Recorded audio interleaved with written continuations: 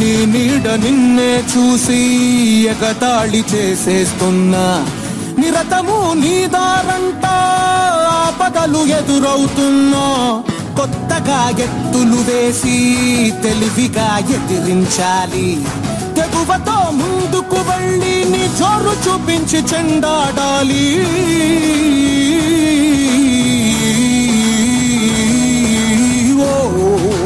సాధించాలని పట్టుదలుంటే సాధించలేనిది ఏముంటుంది యుద్ధం యుద్ధం యుద్ధం యుద్ధం ఆత్మబలంతో ముందడుగేసి ఎప్పుడు నీవు గెలుపొందాలి యుద్ధం యుద్ధం యుద్ధం యుద్ధం. సో మనం ఇప్పుడు రైగా అంతా పార్ట్ 4 చూస్తున్నాము. ఈ పార్ట్ 4 చూడక ముందు 3 పార్ట్స్ జరిగాయి. ఆ 3 పార్ట్స్ చూసిన తర్వాత ఈ పార్ట్ 4 రండి. సో మనం త్రిభుజాల గురించి నేర్చుకుందాం. సో త్రిభుజం అంటే ఏంటంటే 3 రేఖాఖండాలచే ఏర్పడిన సరళ సమృద్ధ పటాన్ని మనం త్రిభుజం అంటాం అనమాట. సో మనకి సరళ సమృద్ధ పటం అంటే ఆల్రెడీ చెప్పాను నేను. సో ఇక్కడ 3 రేఖాఖండాలచే ఏర్పడిన సరళ సమృద్ధ పటాన్ని మనం త్రిభుజము అంటాం. అంటే ఇప్పుడు చూడండి ఇక్కడ 3 రేఖాఖండాలు 1 అలాగే 2 3 అనేసి 3 రేఖాఖండాలచే ఏర్పడిన సరళ సమృద్ధ పటాన్ని మనం త్రిభుజము అంటాం.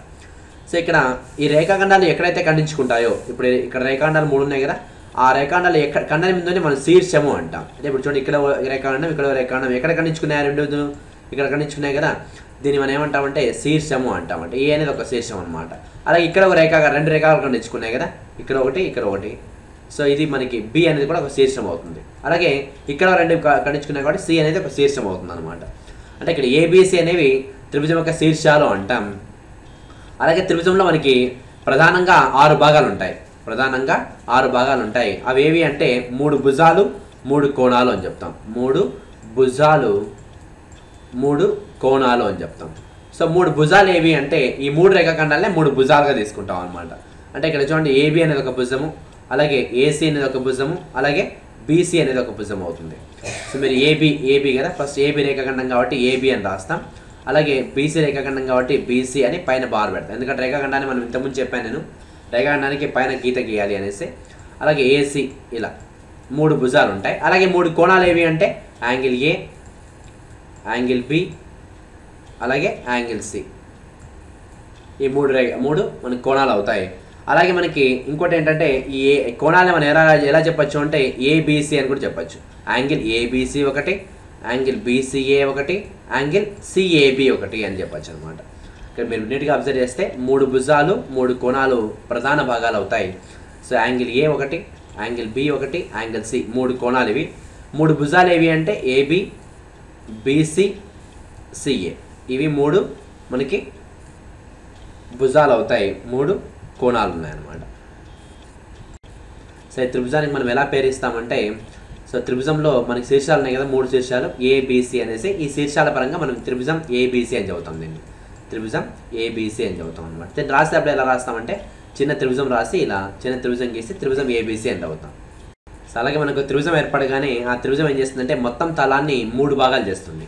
సో మొత్తం తలాన్ని 3 భాగాలు చేస్తుంది. ఒకటి చేసి అంతరము అని చెప్తాం. అంటే ఇప్పుడు పి అనే బిందువు పెట్టామనుకోండి, అంతరం అంటే ఇప్పుడు ఎల్లో అంతా కనిపిస్తుంది కదా సార్, ఎల్లో కలర్ కనిపిస్తుంది కాబట్టి ఆ కలర్ అంతా మనకి అంతరం అని చెప్తాం. అంటే ఈ భాగాన్ని అంతా మనం అంతరం అంటాం, లోపల అని అర్థం. ఇప్పుడు పి అనే బిందువు ఎక్కడుంది అంటే అంతరంలో ఉంది అని చెప్పాలి. అలాగే మనం బయట ఇంకో బిందువు తీసుకున్నాం అనుకోండి, ఇక్కడ క్యూ. సో ఈ త్రిభుజానికి బయట ఉంది కాబట్టి ఈ క్యూ అనే బిందువు బాహ్యంగా ఉంది అని చెప్తాం. అలాగే ఇప్పుడు మనకి ఇంకో దీని మీద ఒక బిందువు తీసుకున్నాం అనుకోండి, ఇక్కడ ఆర్ అనే బిందువు తీసుకున్నాం అనుకోండి, ఆర్ ఎక్కడుంది అంటే త్రిభుజం పై ఉంది అని చెప్తాం మనం. సో మనకి ఇక్కడ మొత్తం తలాన్ని త్రిభుజం వచ్చేసి 3 భాగాలు చేస్తుంది. అంతరము, బాహ్యము, దానిపై అనేసి. సో మొత్తం 3 భాగాలు చేస్తుంది అనమాట.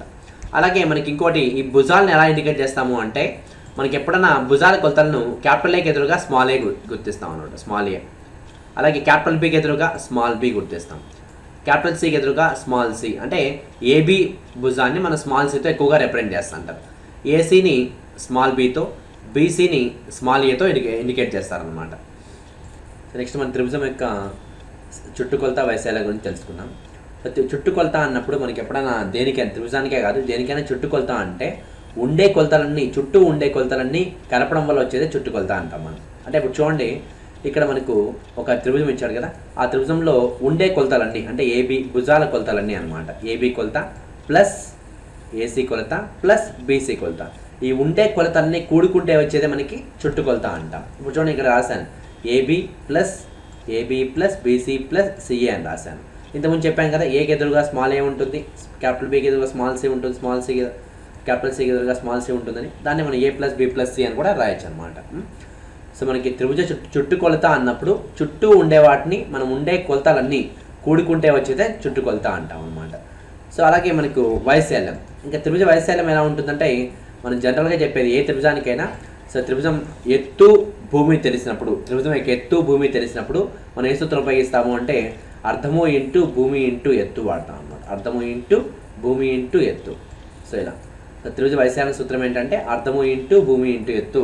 దీంట్లో భూమి ఏది ఎత్తు ఏది అన్నప్పుడు ఏదైనా తీసుకోవచ్చు, 3 భుజాల్లో దేనైనా భూమిగా తీసుకోవచ్చు, దానికి కరస్పాండింగ్గా మన ఎత్తు ఉంటుంది అనమాట. అంటే ఇప్పుడు చూడండి, ఇప్పుడు ఇది భూమిగా తీసుకున్నాం అనుకోండి, దీనికి ఇది ఎదుటి శీర్షం నుంచి దీని యొక్క గీసిన లంబం గీస్తే ఇలా ఎదుటి శీర్షం నుంచి దీనికి లంబం గీస్తే అది ఎత్తు అవుతుంది అనమాట. ఒకవేళ నేను ఇది భూమిగా తీసుకున్నాను అనుకోండి, భూమిగా తీసుకుంటే ఇప్పుడు ఇక్కడ నుంచి మనం ఒక లంబం గీయాల్సి ఉంటుంది ఇలా, అప్పుడు ఇది ఎత్తు అవుతుంది. ఈ బీడీ అనుకోండి, ఇది బీడీ అనుకుంటే ఈ బీడీ ఎత్తు అవుతుంది. ఇప్పుడు ఒకవేళ ఇది ఏఈ అనుకోండి, ఇక్కడ ఏఈ ఎత్తు అవుతుంది. ఒకవేళ ఇక్కడ ఈ శీర్షం నుంచి గీసినప్పుడు ఇది ఎత్తు అవుతుంది అనమాట. ఇది సిఎఫ్ అనుకోండి. అలా అంటే త్రిభుజం యొక్క భూమి ఎత్తు అనేవి మనం ఏదైనా తీసుకోవచ్చు, ఏదైనా ఎత్తు కావాలి, దానికి తగ్గట్టుగా మనము ఎత్తు గీయాల్సి ఉంటుంది అనమాట. భూమి బట్టి ఎత్తు ఉంటుంది అనమాట. ఇప్పుడు ఒకవేళ బీసీ భూమిగా తీసుకుంటే మన ఎదుటి శీర్షం ఏంటి ఏ కదా, ఏదో నుంచి మనం ఒక లంబం గీస్తాం, ఆ లంబాన్ని మనం ఎత్తు అంటాం. ఇంతకుముందు మీకు చెప్పాను, ఎత్తు అంటే లంబం గీసినప్పుడే మనం ఎప్పుడైనా స్ట్రైట్గా నిలబడినప్పుడే మనం ఎత్తు కొలిచగలుగుతాం. కాబట్టి మనకి ఎప్పుడైనా ఎత్తు కావాలంటే స్ట్రైట్ లైన్ అంటే ఒక లంబం గీస్తే అది ఎత్తు అవుతుంది అనమాట. అలాగే మనకి ఇది ఎప్పుడు భూమి ఎత్తు తెలిసినప్పుడు.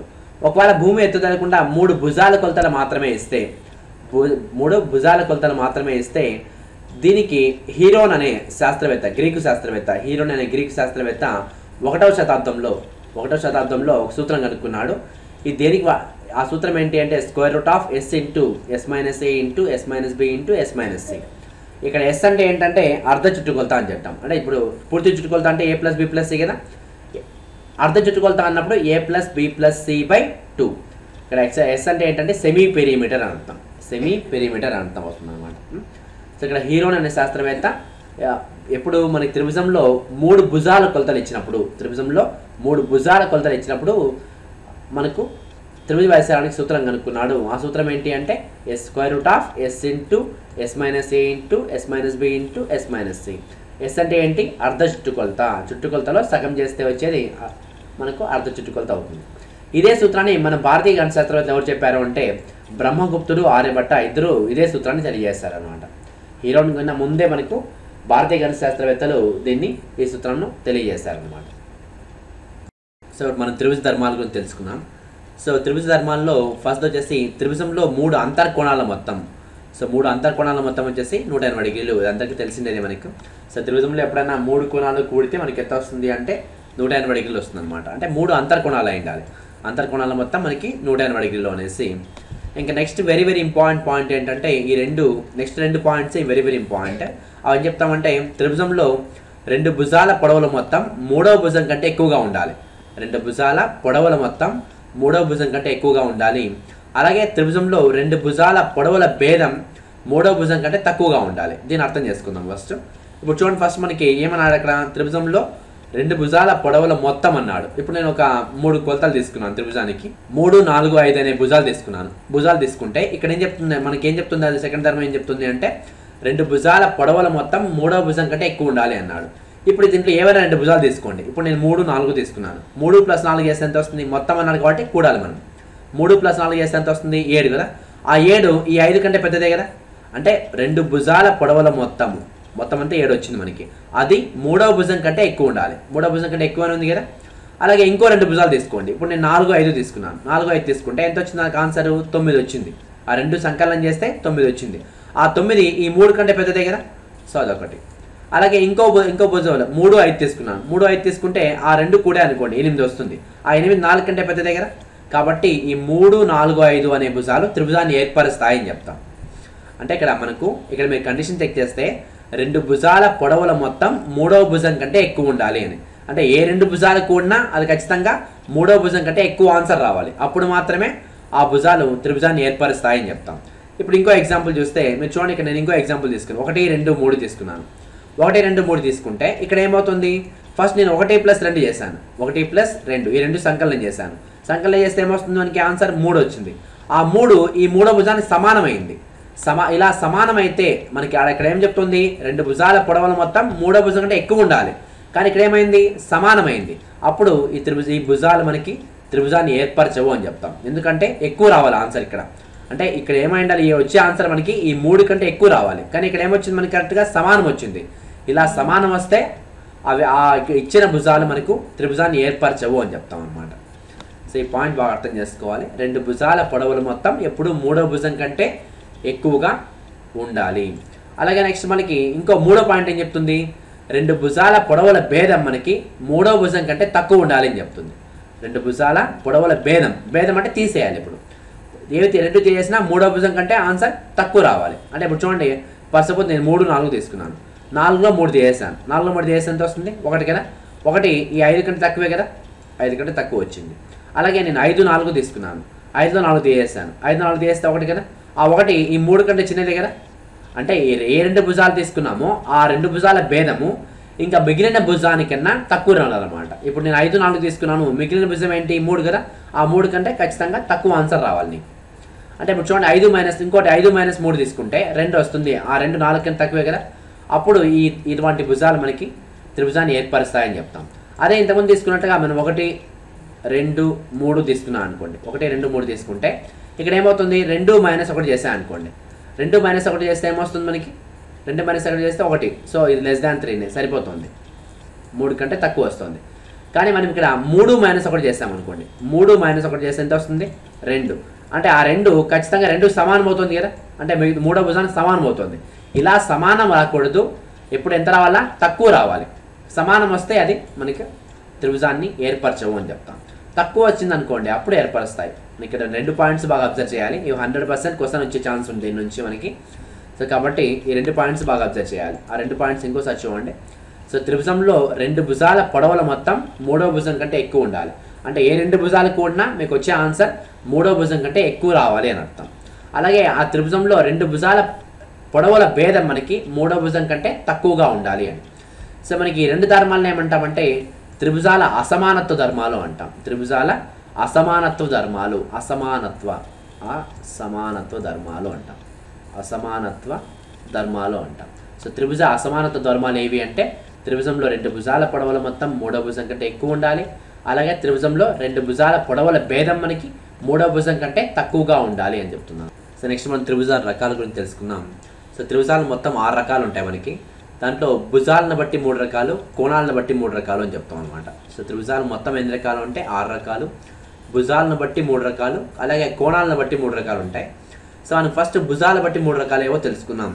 దాంట్లో ఆ భుజాలను బట్టి 3 రకాల్లో ఫస్ట్ వచ్చేసి సమబాహు త్రిభుజం.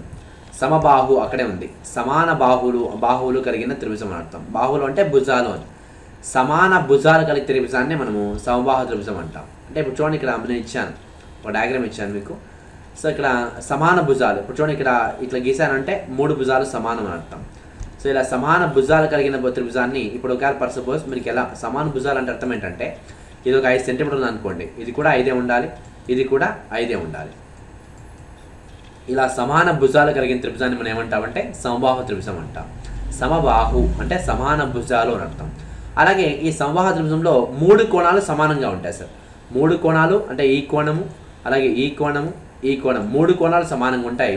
ఆ 3 కోణాలు దేనికి సమానం అవుతాయంటే 60 డిగ్రీలకు సమానం అవుతాయి. ఎందుకంటే చూడండి, మనం మామూలుగా మొత్తం కోణం ఎంత త్రిభుజంలో 180 డిగ్రీలు కదా. 180 డిగ్రీలని 180 రూపాయలు అనుకోండి, ముగ్గురికి సమానంగా పంచాలంటే ఎలా పంచుతాం మనము, 60 రూపాయలు ఇస్తాం కదా, అలా అనమాట. అంటే 180 డిగ్రీలని మనం 3 కోణాలకి సమానంగా పంచాలన్నప్పుడు మనకి మొత్తం 60 డిగ్రీలు వస్తాయన్నమాట. సో మనకి వెరీ ఇంపార్టెంట్ ఇవి.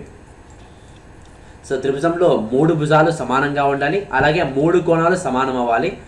అలాంటి త్రిభుజాన్ని మనం సమబాహు త్రిభుజం అంటాం. సమబాహు త్రిభుజంలో ప్రతి కోణము ఎంత అవుతుంది అంటే 60 డిగ్రీలు అవుతుంది అని చెప్పాలి. సమబాహు త్రిభుజంలో ప్రతి కోణం ఎంత అవుతుంది, 60 డిగ్రీలు అవుతుంది. ఇక్కడ ఇంకో పాయింట్ ఏంటంటే, సమబాహు త్రిభుజంలో 3 కోణాలు అల్ప కోణాలు అవుతాయి. చూడండి, అల్ప కోణాలు ఏది? అల్ప కోణం అంటే మీకు ఇంతకుముందు చెప్పాను కోణాలు చెప్పినప్పుడు. అల్పకోణం అంటే ఏంటి, 0 కంటే ఎక్కువ, 90 కంటే తక్కువ ఉండాలి. ఇప్పుడు 60 అనేది 0కి 90కి మధ్యలోనే ఉంది కదా. సో కాబట్టి మనకి సమబాహు త్రిభుజంలో 3 కోణాలు అల్ప కోణాలు అవుతాయి అన్నమాట. 3 కోణాలు అల్ప కోణాలు అవుతాయి. సో సమబాహు త్రిభుజం అంటే ఏ త్రిభుజంలో అయితే 3 భుజాలు సమానంగా ఉంటూ అలాగే 3 కోణాలు కూడా సమానంగా ఉంటాయో ఆ త్రిభుజాన్ని మనం ఏమంటాం? సమబాహు త్రిభుజం అంటాం అన్నమాట. మనకి సమబాహు త్రిభుజానికి ఎత్తుకు సూత్రం ఉంది. మనకి సమబాహు త్రిభుజం ఎత్తుకు సూత్రం ఏంటంటే √3/2 ఇంటూ భుజము అని చెప్తాం. √3/2 ఇంటూ ఏ అంటే భుజము అని చెప్తాం అన్నమాట. అలాగే సమబాహు త్రిభుజం వైశాల్య సూత్రం ఏంటంటే √3/4 ఏ భుజము స్క్వేర్ అని చెప్తాం. √3/4 భుజము స్క్వేర్ అని చెప్తాం. ఇక్కడ మనకి √3/4 ఏ స్క్వేర్, ఏ అంటే భుజము అని చెప్తాం. √3/4 భుజము స్క్వేర్ అని చెప్తాం. సో ఎత్తు అయితే √3/2 ఇంటూ భుజము అని చెప్పాం. అలాగే సమబాహు త్రిభుజం చుట్టుకొలత సూత్రం ఏంటి అంటే ఇంతకుముందు చెప్పాను. చుట్టుకొలత అంటే 3 కొలతలన్నీ కూడాలి అని అర్థం. సో 3 కొలతలు సమానంగా ఉంటాయి కాబట్టి a+a+a, సో 3a వస్తుంది అనమాట. ఈ చుట్టుకొలతలు మీరు సూత్రాలు నేర్చుకునే పని లేదు. జస్ట్ మీరు అక్కడ ఉండే వాటిని కూడుకుంటే సరిపోతుంది అనమాట. బట్ వీటికి మాత్రం నేర్చుకోవాల్సి ఉంటుంది. సో సమబాహు త్రిభుజం ఎత్తు అంటే √3/2a, సమబాహు త్రిభుజం వైశాల్యం అంటే √3/4 a స్క్వేర్. వీటికన్నీ ప్రూఫ్స్ ఉన్నాయి కానీ మనకి అవసరం లేదు. జస్ట్ సూత్రాలు మాత్రం గుర్తుపెట్టుకోవాల్సింది, తప్పదు. సో ఇప్పుడు మనం సమద్విబాహు త్రిభుజం గురించి తెలుసుకుందాం. ఇక్కడ మనకి సమద్విబాహు త్రిభుజం పేర్లోనే ఉంది. సమ అంటే సమానంగా, ద్వి అంటే 2, బాహు అంటే భుజాలు. అంటే 2 సమాన భుజాలు కలిగిందే మనకు సమద్విబాహు త్రిభుజం అని చెప్తాం. అంటే త్రిభుజంలో మనకి 3 భుజాలు ఉంటాయి కదా, ఆ 3 భుజాల్లో ఏవైనా 2 అనమాట. ఏవైనా 2 తీసుకోవచ్చు. సో మీరు సపోజ్ ఈ డయాగ్రామ్ మీరు అబ్జర్వ్ చేస్తే ఇక్కడ నేను 2 భుజాలు సమానంగా తీసుకున్నాను. ఏ 2 భుజాలు? ఈ భుజము ఇక్కడ నేను ఇచ్చాను చూడండి, ఇట్లా గీతలు గీసాను చూడండి, ఈ గీత ఇది గీసాం కదా, ఈ 2 భుజాలు సమానంగా తీసుకున్నాం. సో ఈ త్రిభుజంలో ఏవైనా 2 భుజాలు సమానంగా ఉంటే అటువంటి త్రిభుజాన్ని మనం ఏమంటామంటే సమద్విబాహు త్రిభుజం అంటాం. సమానంగా అన్నప్పుడు ఇది 4 సెంటీమీటర్లు ఉంటే ఇది కూడా 4 సెంటీమీటర్లు ఉంటుంది అని అర్థం. ఇంకా మూడో భుజం ఈ రెండిటికి అసమానంగా ఉంటుంది. అంటే మనకి ఈ భుజం కొలత డిఫరెంట్గా ఉంటుంది అని. ఇప్పుడు ఫర్ సపోజ్ 5 అనుకోండి, ఇది 5 ఉండొచ్చు అని. అంటే 4 ఉంటే ఇది 5 ఉంటుంది. ఈ అసమాన భుజాన్ని ఏమంటాము అంటే ఈ సమద్విబాహు త్రిభుజం యొక్క భూమి అంటారు అన్నమాట. సో మనకి ఇక్కడ అసమాన భుజాన్ని ఏమంటాం? సమద్విబాహు త్రిభుజం యొక్క భూమి అంటాం. ఈ భూమికి ఎదురుగా ఉండే కోణాన్ని ఏమంటామంటే శీర్ష కోణం అంటాం. ఇక్కడ చూడండి, నేను ఈ బ్లూ కలర్లో ఉంది కదా, దీన్ని ఏమంటాం మనము? శీర్ష కోణం అంటారు అన్నమాట. శీర్ష కోణం అంటారు. అలాగే ఈ భూమి వద్ద ఏర్పడే కోణాలను ఏమంటామంటే భూకోణాలు అంటారు. ఈ భూకోణాలు 2 సమానంగా ఉంటాయి సమద్విబాహు త్రిభుజంలో. ఇక్కడ మీరు బాగా నీట్గా అబ్జర్వ్ చేయాలి. సమద్విబాహు త్రిభుజం అంటే ఏంటి? సమానమైన 2 భుజాలు కలిగిందే సమద్విబాహు త్రిభుజం. అంటే ఒక త్రిభుజంలో ఏమైనా 2 భుజాలు సమానంగా ఉంటే ఆ త్రిభుజాన్ని మనం ఏమంటాం? సమద్విబాహు త్రిభుజం అంటాం. అలాగే ఈ సమద్విబాహు త్రిభుజంలో అసమాన భుజం ఉంటుంది. అసమాన భుజం అంటే ఈ 2 భుజాలు సమానము, ఇంకా ఈ 2 భుజాలకు సమానం లేకుండా ఉండేదంటే ఇది. ఏదైతే అసమానంగా ఉంటుందో దాన్ని భూమి అంటాం మనము, భూమి అంటాం. అలాగే ఆ భూమికి ఎదురుగా ఉండే కోణాన్ని మనం ఏమంటామంటే శీర్ష కోణం అంటాం. ఆ భూమికి ఎదురుగా ఉండే కోణాన్ని శీర్ష కోణం అంటాం. ఈ భూమితో ఏర్పడే కోణాలు, అంటే ఈ భూమికి కోణాలు ఇక్కడ ఏర్పడ్డాయి కదా, ఇక్కడో కోణం ఏర్పడ్డాయి కదా, వీటిని ఏమంటామంటే భూకోణాలు అంటారు. భూకోణాలు అంటారు. ఆ భూకోణాలు ఎప్పుడు మనకి సమద్విబాహు త్రిభుజంలో సమానంగా ఉంటాయి అన్నమాట. అంటే ఇప్పుడు ఈ కోణం ఇప్పుడు ఇది 40 degrees ఉంది అనుకోండి, ఇక్కడ ఇది కూడా ఖచ్చితంగా 40 ఉంటుంది అనమాట. అదే సమద్విబాహు త్రిభుజాన్ని మీరు ఇంకో చిత్రంలో అబ్జర్వ్ చేస్తే ఇప్పుడు చూడండి, ఇక్కడ ఏబీసీ అని త్రిభుజం ఇచ్చాను కదా నేను. ఇక్కడ AB = AC అని తీసుకుంటే, AB = AC అని తీసుకుంటే మనకు చెప్పాం కదా భూకోణాలు అని. భూకోణాలు అంటే ఇప్పుడు మనకి AB = AC అన్నప్పుడు ఈ 2 సమాన భుజాలు అవుతాయి. ఇది అసమాన, BC అనేది అసమాన భుజం అవుతుంది. ఈ BC దగ్గర ఏర్పడిన కోణాలు ఏవి అంటే యాంగిల్ B, యాంగిల్ C, ఆ 2 సమానంగా ఉంటాయి. అలాగే AB = AC. ఈ భూమి ఏంటి? ఇప్పుడు అసమాన భుజం కదా, అసమాన భుజం BC. ఆ BCకి ఎదురుగా ఉండే కోణాన్ని మనం శీర్ష కోణం అంటాం. అంటే A వచ్చేసి శీర్ష కోణం అవుతుంది అనమాట. ఇక్కడ BC అనేది అసమాన భుజం, దాన్ని భూమి అంటాం. ఆ భూమికి ఎదురుగా ఉండే కోణమే శీర్ష కోణం అవుతుంది అనమాట. అలాగే ఈ సమద్విబాహు త్రిభుజానికి 2 భుజాలు సమానం అని చెప్పాం కదా, ఇక్కడ A, ఇక్కడ కూడా A ఉంటుంది. 2 భుజాలు సమానం కాబట్టి ఇక్కడ సంథింగ్ B అని తీసుకుంటే దీని చుట్టుకొలత ఏమవుతుంది అంటే, నేను చెప్పాను చుట్టుకొలత అంటే చుట్టూ ఉండేవన్నీ కూడుకోవాలనేసి. సో A+A+B అంటే 2A+B అనేది మనకి సమద్విబాహు త్రిభుజం చుట్టుకొలత అవుతుంది అనమాట. అలాగే దీని వైశాల్యం అన్నప్పుడు దీని వైశాల్యానికి మనం హెరాన్ సూత్రం ఉపయోగిస్తాం. జస్ట్ హెరాన్ సూత్రం ఉపయోగిస్తే బెటర్. సో విషంబాహు త్రిభుజం గురించి తెలుసుకుందాం ఇప్పుడు. విషంబాహు త్రిభుజం అంటే ఏంటంటే త్రిభుజంలో ఏ 2 భుజాలు సమానంగా లేకపోతే దాన్ని విషంబాహు త్రిభుజం అంటాం. ఏ 2 భుజాలు సమానంగా ఉండకూడదు. అంటే ఈ భుజం ఈ భుజానికి సమానం కాకూడదు, ఈ భుజం ఈ భుజానికి సమానం కాకూడదు, అలాగే ఈ భుజం ఈ భుజానికి సమానం కాకూడదు. అంటే ఏబీ అనేది బీసీకి సమానం కాకూడదు, బీసీ అనేది సిఏకి సమానం కాకూడదు, ఆ సిఏ వచ్చేసి ఏబీకి సమానం కాకూడదు. అంటే ఆల్మోస్ట్ ఆల్ మనకి 3 భుజాలు డిఫరెంట్ కొలతలతో ఉంటాయని అర్థం. అంటే ఇప్పుడు మనకి 4, ఇది ఒక 5, ఇది ఒక 6 ఇలా వేరు కొలతలతో ఏర్పడేదాన్ని మనం ఏమంటామంటే విషమబాహు త్రిభుజం అన్న అంటారు. దీన్నే అసమబాహు త్రిభుజం అని కూడా అంటారు. విషమబాహు అన్న ఒకటే, అసమబాహు అంటే సమబాహు అంటే 3 భుజాలు సమానంగా ఉంటాయని చెప్తాం కదా, దాని ఆపోజిట్గా అసమబాహు అని కూడా అంటారు, లేదా విషమబాహు అని కూడా అంటారు అనమాట. సో ఇక్కడ మనకి అలాగే ఈ విషమబాహు త్రిభుజంలో 3 కోణాలు కూడా వేరువేరుగా ఉంటాయి. అంటే angle A is not equal to angle B, that is not equal to angle C. అంటే 3 కొలతలు డిఫరెంట్గా ఉంటాయి అన్నమాట. అలా ఉండేదాన్ని మనం విషమబాహు త్రిభుజం అంటాం. సో ఇక్కడ విషమబాహు త్రిభుజంలో ఏ 2 భుజాలు సమానంగా ఉండవు, ఏ 2 కోణాలు సమానంగా ఉండవు అని చెప్తాం.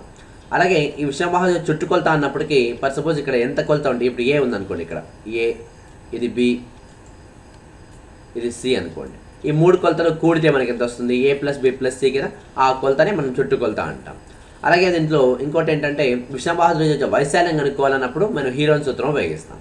విషమబాహు త్రిభుజం వైశాల్యానికి మనం ఏ సూత్రం వాడతామంటే హీరోన్ సూత్రం ఉపయోగిస్తాం అన్నమాట. సో ఇంతమంది మనం భుజాలు బట్టి 3 త్రిభుజాలు నేర్చుకున్నాం. సమబాహు త్రిభుజము, సమద్విబాహు త్రిభుజము, విషమబాహు త్రిభుజం అని. ఇప్పుడు కోణాలను బట్టి 3 త్రిభుజాలు ఉన్నాయి. దాంట్లో ఫస్ట్ వన్ వచ్చేసి అల్పకోణ త్రిభుజం. సో అల్పకోణ త్రిభుజం అంటే ఏంటంటే ఏ త్రిభుజం అయితే 3 అల్పకోణాలతో ఏర్పడుతుందో, ఏ త్రిభుజం అయితే 3 అల్పకోణాలతో ఏర్పడుతుందో దాన్ని అల్పకోణ త్రిభుజం అంటాం. అంటే ఏదైనా ఒక త్రిభుజంలో 3 అల్పకోణాలు అయితే, అంటే ఇప్పుడు చూడండి మనకు 3 కోణాలు ఇక్కడ ఇచ్చాను, నేను ఈ డయాగ్రామ్లో 3 కోణాలు ఇచ్చాను, 80 డిగ్రీలు, 45 డిగ్రీలు, 55 డిగ్రీలు అని. ఈ 3 అల్పకోణాలే కదా. అల్పకోణం అంటే ఏంటి, 0 కంటే ఎక్కువ, 90 కంటే తక్కువ ఉండాలి. ఇప్పుడు ఇవన్నీ 3 0 కంటే ఎక్కువ, 90 కంటే తక్కువ ఉన్నాయి కదా. ఇప్పుడు వీటిని మనం ఏమంటాం, అల్పకోణాలు అంటాం. ఈ అల్పకోణాలతో ఏర్పడిన త్రిభుజాన్ని మనం ఏమంటామంటే అల్పకోణ త్రిభుజము అంటాం అనమాట. సో ఇక్కడ బాగా మెన్షన్ చేసే పాయింట్ ఏంటంటే 3 అల్పకోణాలు అయి ఉండాలి. ఇది అల్పకోణం అంటే ఇక్కడ ఉండే 3 కోణాలు ఖచ్చితంగా అల్పకోణాలు అయి ఉండాలి, అంటే 90 కన్నా తక్కువ ఉండాలి అని అర్థం. సో ఇలా 3 అల్పకోణాలతో ఏర్పడే త్రిభుజాన్ని మనం అల్పకోణ త్రిభుజం అంటాం. అలాగే మనకి ఇప్పుడు చూడండి దీన్ని మనం ఎలా లింక్ చేస్తాం, భుజాల్లో ఉన్న త్రిభుజానికి ఎలా లింక్ చేస్తామంటే ఇప్పుడు చూడండి ఇక్కడ 60 60 60 అంటే ఇక్కడ మనకి సమబాహు త్రిభుజం కదా, అంటే 60 డిగ్రీలు 60 డిగ్రీలు 60 డిగ్రీలు 3 అల్పకోణాలే కదా. సో ఎప్పుడైనా ఒక సమబాహు త్రిభుజం ఎప్పుడు అల్పకోణ త్రిభుజం అవుతుందని గుర్తించాలి మీరు. ఇక్కడ లింక్ ఎలా చేసుకోవాలా అంటే ఇక్కడ 3 60 డిగ్రీలే కదా, 3 అంటే 3 60 డిగ్రీలు ఉంటే దీన్ని అల్పకోణ త్రిభుజము అంటారు. అలాగే 3 60 డిగ్రీలు ఉండే త్రిభుజం అంటే 3 సమానంగా ఉన్నాయి కాబట్టి దీన్ని సమబాహు త్రిభుజము అంటారు. కాబట్టి సమబాహు త్రిభుజం ఎప్పుడు ఒక అల్పకోణ త్రిభుజం అని మీరు గుర్తించాలన్నమాట ఇక్కడ. సో ఇక్కడ పాయింట్ బాగా మీరు అర్థం చేసుకోండి. ఇక్కడ 3 60 డిగ్రీలు ఉన్నాయి కాబట్టి సో 3 సమానమైన కోణాలు కలిగిన త్రిభుజాన్ని మనం ఏమంటాం, సమబాహు త్రిభుజం అంటారు. ఈ సమబాహు త్రిభుజంలో అబ్జర్వ్ చేస్తే మీరు ఈ 3 అల్పకోణాలతో ఏర్పడినాయి, అంటే 60 60 60 అని 3 అల్పకోణాలే. 3 అల్పకోణాలతో ఏర్పడింది కాబట్టి ఇది అల్పకోణ త్రిభుజం కూడా అవుతుంది.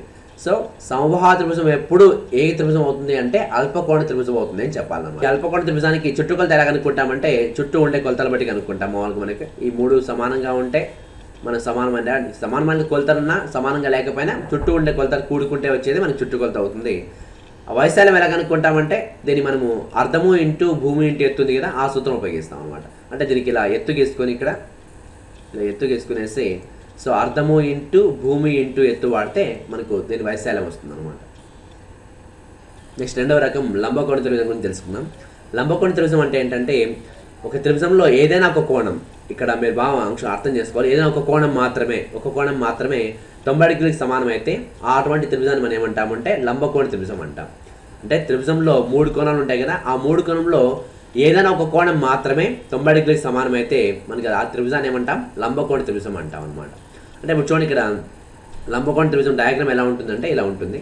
సో మనకి ఇప్పుడు లంబకోణం ఎక్కడ ఏర్పడింది అంటే బీసీకి ఈ ఏసీకి మధ్యలో లంబకోణం ఏర్పడింది, అంటే 2 స్ట్రైట్ లైన్స్ అనమాట. ఇలా 2 స్ట్రైట్ లైన్స్. ఇప్పుడు మనకి ఇది లంబకోణం అంటాం మనం. సో ఇక్కడ మనకు సి దగ్గర లంబకోణం ఉంది అని చెప్తాం అనమాట. సి దగ్గర లంబకోణం ఉందని చెప్తాం. అలాగే దీనికి ఇక్కడ లంబకోణం కాకుండా ఇంకా 2 కోణాలు ఉంటాయి కదా, అంటే ఈ కోణం 2 లంబకోణాలు కాదు, ఇది మాత్రమే లంబకోణం. మీకు చెప్పాం కదా ఏదైనా ఒక త్రిభుజంలో ఒక కోణం మాత్రమే లంబకోణం అవుతుంది. ఎందుకు ఒక కోణం మాత్రమే అంటే ఇప్పుడు చూడండి 2వ కోణం తీసుకున్నాం అనుకోండి, 2 లంబకోణాలు తీసుకున్నాం అనుకోండి, 2 లంబకోణాలు తీసుకుంటే మనకి ఏమవుతుంది, అక్కడికే 180 అయిపోతుంది. 90 + 90 ఎంత అవుతుంది? ఇప్పుడు మీరు ఫర్ సపోజ్ ఒకటి లంబకోణం ఇంకోటి కూడా లంబకోణం తీసుకుంటే ఏమవుతుంది అంటే 2 కోణాలకే 180 అయిపోతుంది. మూడో కోణం అసలు ఉండదు అనమాట. కాబట్టి మనం ఎందుకు తీసుకోకూడదు అంటే ఇది రీజన్ మనకి. అంటే రెండో కోణం మనం 90 తీసుకుంటే ఏమవుతుంది అంటే రెండు కోణాలకే 180 వస్తుంది, అసలు మూడో కోణమే ఏర్పడకుండా పోతుంది అనమాట. అందుకనే మనము త్రిభుజంలో ఏదైనా ఎన్ని లంబ కోణాలు ఉండే ఛాన్స్ ఉంది అంటే ఒక లంబ కోణం మాత్రమే ఉండే ఛాన్స్ ఉందన్నమాట. కాబట్టి మన లంబకోణ త్రిభుజాన్ని నిర్వచనం ఎలా చెప్తామంటే ఏదైనా ఒక త్రిభుజంలో ఏదైనా ఒక కోణం 90 డిగ్రీలకు సమానమైతే ఆ త్రిభుజాన్ని మనం ఏమంటామంటే లంబకోణ త్రిభుజం అంటాం.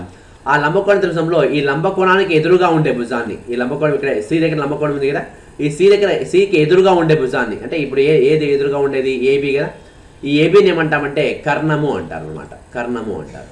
సో ఇంగ్లీష్లో అయితే హైపోటెన్యూస్ అంటారు, కర్ణము అంటారు.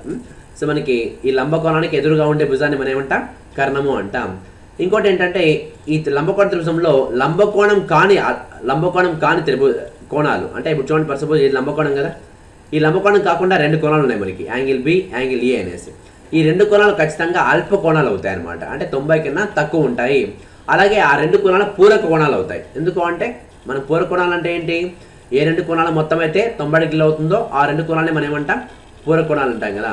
ఇప్పుడు చూడండి మనము ఫర్ సపోజ్ ఇక్కడ లంబకోణ త్రిభుజంలో కోణాలు తీసుకుంటారు 90, ఇంకోటి 60, ఇంకోటి 30 తీసుకున్నాం అనుకోండి. ఇక్కడ మీరు అబ్జర్వ్ చేస్తే ఒక కోణం లంబకోణం, దీన్ని వదిలేయండి. ఈ లంబకోణం కాకుండా అంటే దీన్ని వదిలేస్తే మిగిలిన రెండు కోణాలు మనకి అల్ప కోణాలే కదా, ఇవి 90 కన్నా తక్కువ ఉన్నాయి కదా. సో మిగిలిన రెండు కోణాలు అల్ప కోణాలు అవుతాయి. అలాగే ఈ రెండు కోణాలు కూడితే మనకి ఎంత వస్తుంది 90 వస్తుంది. కాబట్టి ఈ రెండు కోణాలని పూరక కోణాలు అని కూడా అంటాం అనమాట. సో ఒక లంబకోణ త్రిభుజంలో మనకి లంబకోణం కాని కోణాలు, ఇక్కడ పాయింట్ మెన్షన్ చేస్తాను, లంబకోణం కాని కోణాలు ఎప్పుడు అల్ప కోణాలు అవుతాయి మరియు పూరకాలు అవుతాయి. అది బాగా వెరీ ఇంపార్టెంట్, పూరక కోణాలు అవుతాయి అక్కడ గుర్తుపెట్టుకోవాలి. అలాగే దీని నిర్వచనం ఇంకో రకంగా చెప్తుంటారంటే ఏ త్రిభుజంలో అయితే రెండు కోణాల మొత్తం మూడవ కోణానికి సమానమవుతుందో, ఏ త్రిభుజంలో అయితే రెండు కోణాల మొత్తం మూడవ కోణానికి సమానమవుతుందో ఆ త్రిభుజాన్ని మనం లంబకోణ త్రిభుజం అంటారు అని చెప్తారన్నమాట. అంటే ఫర్ సపోజ్ మీరు ఇప్పుడు 90, 60, 30 తీసుకున్నారు. ఇక్కడ మీరు అబ్జర్వ్ చేస్తే రెండు కోణాల మొత్తం అంటే 60, 30 కూడండి, 60, 30 కొడితే ఎంత వస్తుంది 90 వస్తుంది. అంటే ఇది మూడో కోణానికి సమానమవుతుంది, దీనికి సమానమవుతుంది కదా. అంటే త్రిభుజంలో ఏవైనా రెండు కోణాల మొత్తం మూడవ కోణానికి సమానమైతే ఆ త్రిభుజాన్ని మనం ఏమంటాము అంటే ఖచ్చితంగా లంబకోణ త్రిభుజము అంటారు. సో మనం మామూలుగా ఏవైనా రెండు కోణాల మొత్తం మూడవ కోణానికి సమానమైతే ఆ త్రిభుజాన్ని లంబకోణ త్రిభుజం అంటారు అని చెప్పొచ్చు అనమాట. సో ఇవి బాగా ఇంపార్టెంట్ పాయింట్స్ దాంట్లో. అలాగే ఈ లంబకోణ త్రిభుజంలో దేనికి ఈ మూడు భుజాల్లో దేనికి ఎక్కువ పొడవు ఉంటుంది అంటే కర్ణానికి ఎక్కువ పొడవు ఉంటుంది అనమాట. దీనికి ఎక్కువ పొడవు ఉంటుంది. ఎందుకు అంటే మళ్ళీ త్రిభుజ ధర్మాల్లో వచ్చినప్పుడు చెప్తాను నేను. సో ఇక్కడ బాగా అర్థం చేసుకోండి, మనకు దేనికి ఎక్కువ పొడవు ఉంటుంది అంటే కర్ణానికి. కర్ణం అంటే ఏంటి, లంబకోణానికి ఎదురుగా ఉండే భుజాన్ని కర్ణం అంటాం. ఆ కర్ణానికి లంబకోణ త్రిభుజంలో ఎక్కువ పొడవు ఉంటుంది అనమాట. సో అలాగే మనకి లంబకోణ త్రిభుజం వైశాల్యం అని చెప్తామంటే లంబకోణ త్రిభుజం వైశాల్యం లంబకోణాన్ని ఏర్పరిచే భుజాల లబ్ధంలో సగం అని చెప్తాం. అంటే ఇప్పుడు చూడండి ఇక్కడ ఏవి లంబకోణాన్ని ఏర్పరుస్తున్నాయి అంటే ఈ బీసీ భుజము ఏసీ భుజం లంబకోణాన్ని ఏర్పరుస్తున్నాయి. వీటి లబ్ధంలో సగం అనమాట. అంటే ఇప్పుడు చూడండి లబ్ధం అంటే ఏంటి, ఏ ఇంటూ బి, ఏబి అని చెప్తాం. AB/2 సగం అంటే by2 చేస్తాం దాన్ని. సో మనకి ఇక్కడ ఎప్పుడన్నా లంబకోణ త్రిభుజ వైశాల్యం అన్నప్పుడు లంబకోణాన్ని ఏర్పరిచే భుజాల లబ్ధంలో సగము అని చెప్తాం అనమాట. భుజాల లబ్ధంలో సగం అని చెప్తాం. అలాగే లంబకోణ త్రిభుజానికి మనకి ఎత్తు ఎక్కడ ఉంటుంది అంటే లంబకోణ త్రిభుజానికి రెండు ఎత్తులు ఉంటాయి సార్. రెండు ఎత్తులు అన్నప్పుడు ఇది ఒక ఎత్తుగా తీసుకోవచ్చు, దీన్ని ఎత్తు అని అంటాము, దీన్ని ఎత్తు అని అంటాం. మీరు దేనైనా ఎత్తుగా తీసుకోవచ్చు. ఇక్కడ ఇదైనా ఎత్తు అవుతుంది, ఇదైనా ఎత్తు అవుతుంది అనమాట. సో లంబకోణానికి త్రిభుజానికి మనకి ఎన్ని ఎత్తులు ఉంటాయంటే రెండు ఎత్తులు ఉంటాయి. ఇక్కడ ఒక ఎత్తు, ఇది కూడా ఎత్తుగా తీసుకోవచ్చు మీరు. అంటే లంబకోణాన్ని ఏ భుజాలు ఏర్పరుస్తాయో ఆ రెండు భుజాలు ఎత్తుగా తీసుకోవచ్చు అనమాట. దాంట్లోనే మనం ఏం చేస్తా అంటే ఒకటి ఎత్తుగాను ఇంకోటి భూమిగాను తీసుకొని భూమి ఇంటూ ఎత్తు/2 అని చేస్తాం అనమాట. అందుకని AB/2 అని చెప్తాం. సో ఈ లంబకోణ త్రిభుజంలోనే ఇంకో రకం ఉంది, లంబకోణ సమద్విబాహు త్రిభుజం అనేసి. అంటే ఒక త్రిభుజంలో ఒక కోణం లంబకోణం అవుతూ రెండు భుజాలు సమానంగా ఉంటే ఆ త్రిభుజాన్ని మనం ఏమంటామంటే లంబకోణ సమద్విబాహు త్రిభుజం అంటాం. ఒక త్రిభుజంలో ఒక కోణం లంబకోణం అవ్వాలి. ఇప్పుడు చూడండి ఇక్కడ నేను ఒక కోణం లంబకోణం ఇచ్చాను ఆల్రెడీ, లంబకోణం ఇది లంబకోణము. అలాగే ఈ రెండు భుజాలు సమానం, ఇక్కడ గీసాను కదా, ఈ రెండు భుజాలు సమానంగా ఉంటే అప్పుడు ఈ త్రిభుజాన్ని మనం ఏమంటాము లంబకోణ సమద్విబాహు త్రిభుజం అంటాం. అలాగే లంబకోణ సమద్విబాహు త్రిభుజంలో ఒక కోణం 90 డిగ్రీలు అవుతూ మిగతా రెండు కోణాలు సమానంగా ఉండాలి. అంటే ఇప్పుడు చూడండి మిగతా రెండు సమానంగా అంటే ఇప్పుడు 90 డిగ్రీలు ఆల్రెడీ ఉంది, ఇంకా మిగిలిన కోణం ఎంత అంటే 90. ఆ 90ని రెండు సమాన భాగాలు చేయాలంటే ఖచ్చితంగా 45 అవుతుంది. కాబట్టి దాంట్లో ఒకటి కోణాల నిష్పత్తి ఎలా ఉంటుంది అంటే 45 కోణాల నిష్పత్తి ఎలా ఉంటుందంటే 45 45:90. అంటే దీన్ని క్యాన్సిల్ చేస్తే మీరు 45 ఒక్కట్ల 45 ఒక్కట్ల 45 రెండ్ల అంటే 1:1:2 వస్తుంది అనమాట. సో లంబకోణ సమద్విబాహు త్రిభుజంలో కోణాల నిష్పత్తి ఎలా ఉంటుంది అంటే 1:1:2గా ఉంటుంది అనమాట. అలాగే ఇంకోటి మీరు అబ్జర్వ్ చేసింది ఏంటంటే ఈ లంబకోణ సమద్విబాహు త్రిభుజ వైశాల్యం ఏమవుతుంది అంటే మనం మామూలుగా ఎంతమంది ఏం చెప్పాము, లంబకోణాన్ని ఏర్పరిచే భుజాల లబ్దంలో సగం అని చెప్పాం కదా. ఇక్కడ కూడా లంబకోణాన్ని ఏర్పరిచే భుజాలు ఎలా ఉంటాయంటే ఆ రెండు సమానంగా ఉంటాయి. ఇక్కడ రెండు సమానంగా ఉంటాయి కాబట్టి ఆ లబ్దం అన్నప్పుడు a × a అంటే a²/2 వస్తుంది అనమాట. అలాగే ఇప్పుడు పర్సన్ b అనుకుంటే a+a+b అనేది చుట్టుకొలత అవుతుంది అనమాట. సో ఇప్పుడు అధికోణ త్రిభుజం గురించి తెలుసుకుందాం. అధికోణ త్రిభుజం అంటే ఏంటంటే ఒక త్రిభుజంలో ఏదైనా ఒక కోణం అధిక కోణం అయితే ఒక కోణం మాత్రమే అక్కడ అబ్జర్వ్ చేయాలి. ఏదైనా ఒక కోణం మాత్రమే అధిక కోణం అయితే ఆ త్రిభుజాన్ని మనం ఏమంటామంటే అధిక కోణ త్రిభుజం అంటాం. అధిక కోణం అంటే ఏంటి, 90 కంటే ఎక్కువ 180 కంటే తక్కువ ఉండే కోణాన్ని మన అధిక కోణం అంటాం. అంటే ఇప్పుడు మన సపోజ్ చూడండి, ఇక్కడ మన అధిక కోణ త్రిభుజం నేను డయాగ్రామ్ ఇచ్చాను. ఇక్కడ అధిక కోణం ఉంటుంది అనమాట. ఇక్కడ ఈ కోణాన్ని అధిక కోణం అంటాం. ఫర్ సపోజ్ 110 డిగ్రీలు ఉంది అనుకోండి. 110 డిగ్రీలు ఉంటే 110 మిగతావి ఎలా ఉండాలి ఖచ్చితంగా అంటే ఒకవేళ ఇంకోటి 60 ఉంది అనుకోండి, ఇంకోటి 10 ఉంటుంది అనమాట. అంటే ఇప్పుడు చూడండి మనకి ఎలా ఉంటుందంటే 110, 60, 70, 10 అని తీసుకున్నప్పుడు ఈ 110 అనే అధిక కోణం అయితే మిగిలిన రెండు ఖచ్చితంగా అల్పకోణాలు అవుతాయి అనమాట. మిగతా రెండు అల్పకోణాలు ఉంటాయి. సో కాబట్టి ఇక్కడ మీరు అధిక కోణ త్రిభుజంలో ఒక కోణం అధిక కోణాలు ఎన్ని ఉంటాయంటే 1, అల్పకోణాలు ఎన్ని ఉంటాయంటే 2, లంబకోణాలు ఎన్ని ఉంటాయంటే ఉండవు అని చెప్పాలి. లంబకోణాలు ఎన్ని ఉంటాయి ఉండవు అసలు. ఎందుకంటే ఇప్పుడు ఫర్ సపోజ్ 110కి అధిక కోణం తీసుకున్నాం, దీంతో పాటు లంబకోణం తీసుకున్నాం అనుకోండి, ఆడేమవుతుంది లంబకోణం తీసుకుంటే 200 అయిపోతుంది. ఇదే అంటే 180 దాటిపోతుంది. కాబట్టి మనకి అధిక కోణ త్రిభుజంలో అల్పకోణాల సంఖ్య అయితే 2 ఉంటుంది, లంబకోణాల సంఖ్య అంటే అసలు ఉండవు అని చెప్పాలి. అధిక కోణాలు ఎన్ని ఉంటాయంటే 1 అని చెప్పాలన్నమాట. మీరు బాగా అబ్జర్వ్ చేయాలి. సో అధిక కోణ త్రిభుజం అంటే ఏంటి, ఏదైనా ఒక త్రిభుజంలో ఒక కోణం మాత్రమే అధిక కోణం అయితే, అంటే అధిక కోణం అంటే ఏంటి, 90 కంటే ఎక్కువ 180 కంటే తక్కువ ఉంటే అప్పుడు ఆ త్రిభుజాన్ని మనం ఏమంటాం అధిక కోణ త్రిభుజం అంటారు. సో ఇక్కడ మనకి మళ్ళీ ఇంకోటి ఏంటంటే ఈ అధిక కోణ త్రిభుజం వైశాల్యం ఎలా కనుక్కుంటామంటే సేమ్ అర్థము ఇంటూ భూమి ఇంటూ ఎత్తు, అదే సూత్రం ఉపయోగించి కనుక్కుంటాం. సో దీనికి ఎత్తు ఎక్కడ ఉంటుంది అంటే ఎత్తు మాత్రం బయటకి ఇస్తాం అనమాట. ఇట్లా భూమిని పొడిగించి ఇక్కడ భూమిని ఇట్లా పొడిగించేసి ఇక్కడ ఎత్తు గీస్తాం. ఎందుకంటే ఎత్తు అంటే ఏంటి, లంబం గీయాలి కదా, లంబం లోపల గీయడానికి పాసిబిలిటీ ఉంటుంది. ఎప్పుడు ఎత్తు ఇక్కడ ఉంటుంది అనమాట. అధిక కోణ త్రిభుజానికి ఎత్తు బయట ఉంటుంది అనమాట. అదే పాయింట్ మీరు గుర్తుపెట్టుకోవాలి. సో అధిక కోణ త్రిభుజం వైశాల్యం అంటే అర్థము ఇంటూ భూమి ఇంటూ ఎత్తు అంటాం. ఇక్కడ మెయిన్ ఇంపార్టెంట్ అంటే అధిక కోణ త్రిభుజంలో అధిక కోణాల సంఖ్య అంటే 1, అల్ప కోణాల సంఖ్య అంటే 2, లంబ కోణాల సంఖ్య అంటే 0 అని చెప్పాలి. ఇప్పుడు మనం మరికొన్ని త్రిభుజ ధర్మాల గురించి తెలుసుకుందాం. ఫస్ట్ ధర్మం ఏంటంటే సమాన భుజాలకు ఎదురుగా ఉన్న కోణాలు సమానంగా ఉంటాయని. అంటే ఏదైనా ఒక త్రిభుజంలో సమాన భుజాలకు ఎదురుగా ఉన్న కోణాలు సమానం. అంటే ఇప్పుడు ఎలా చెప్తామంటే ఫస్ట్ ఒక త్రిభుజం తీసుకున్నాను ఇక్కడ నేను. ఆ త్రిభుజంలో సమాన భుజాలు అంటే ఇక్కడ ఇది 3 సెంటీమీటర్ ఉంది అనుకోండి, ఇది కూడా 3 సెంటీమీటర్ ఉంది అనుకోండి. ఇవి రెండు సమాన భుజాలు అవుతాయి. అంటే సమాన పొడవులు కలిగిన భుజాలు అని అర్థం. ఈ రెండు సమాన భుజాలు అయినప్పుడు వాటికి ఎదురుగా ఉండే కోణాలు, ఇప్పుడు చూడండి ఈ భుజానికి ఎదురుగా ఉండే కోణం ఇది కదా, ఈ కోణం, ఈ భుజానికి ఎదురుగా ఉండే కోణం ఇది. సో ఇప్పుడు మనకి ఈ రెండు కోణాలు కూడా సమానం అవుతాయి అని అర్థం. అంటే ఇప్పుడు ఇది ఒకవేళ 40 డిగ్రీస్ ఉంటే ఇది కూడా ఖచ్చితంగా 40 ఉంటుంది అని అర్థం. అంటే ఏవైతే సమాన భుజాలకు ఎదురుగా ఉండే కోణాలు ఉంటాయో అవి కూడా సమానంగా ఉంటాయని. దీని రివర్స్ రివర్స్ అంటే సమాన కోణాలకు ఎదురుగా ఉండే భుజాలు కూడా సమానం. అంటే దీనికి విపర్యయం అనమాట. అంటే ఇప్పుడు చూడండి సమాన కోణాలకు అంటే ఇప్పుడు చూడండి 40 ఒకవేళ సమాన కోణాలు ఇలా ఉన్నాయనుకోండి, ఇప్పుడు నేను చేస్తాను అంటే సమాన కోణాలు తీసుకుంటాను. సమాన కోణాలు అంటే ఫర్ సపోజ్ ఒక 50, ఇదొక 50 తీసుకున్నాను అనుకో, ఇదొక 50 ఇక్కడ తీసుకున్నాను. ఇప్పుడు 50 తీసుకుంటే ఈ సమాన కోణానికి ఎదురుగా ఉండే భుజాలు అంటే ఇప్పుడు ఈ సమాన కోణానికి ఎదురుగా ఏ భుజం ఉంది, ఈ భుజం కదా, అలాగే ఈ సమాన కోణానికి ఎదురుగా ఉండే ఈ భుజం ఉంది, ఈ రెండు భుజాలు సమానంగా ఉంటాయని అర్థం. అంటే సమాన కోణాలకు ఎదురుగా ఉండే భుజాలు సమానం, అలాగే సమాన భుజాలకు ఎదురుగా ఉండే కోణాలు సమానం. ఇది వెరీ ఇంపార్టెంట్. నెక్స్ట్ అదేవిధంగా ఇక్కడ ఇంకో పాయింట్ ఉంది, పెద్ద కోణానికి ఎదురుగా ఉన్న భుజం పెద్దది అని. పెద్ద కోణానికి ఎదురుగా ఉన్న భుజం పెద్దది అని. ఇప్పుడు మనం ఫర్ సపోజ్ ఇక్కడ తీసుకుంటూ వచ్చామనుకోండి, ఇక్కడ 100 డిగ్రీస్ తీసుకుంటాను నేను, 100, ఇక్కడ ఒక 50, ఇక్కడ ఒక 30 తీసుకున్నాను అనుకోండి.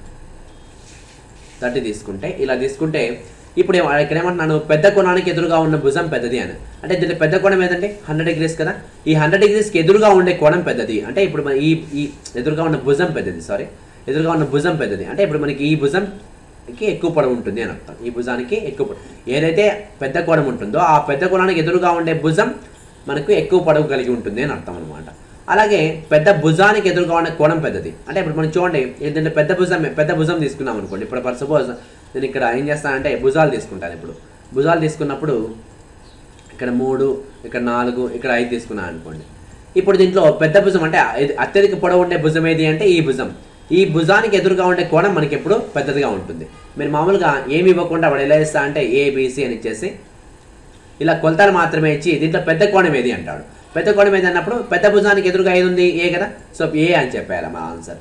అంటే ఏ అనేది మనకి ఆన్సర్ అవుతుంది అనమాట.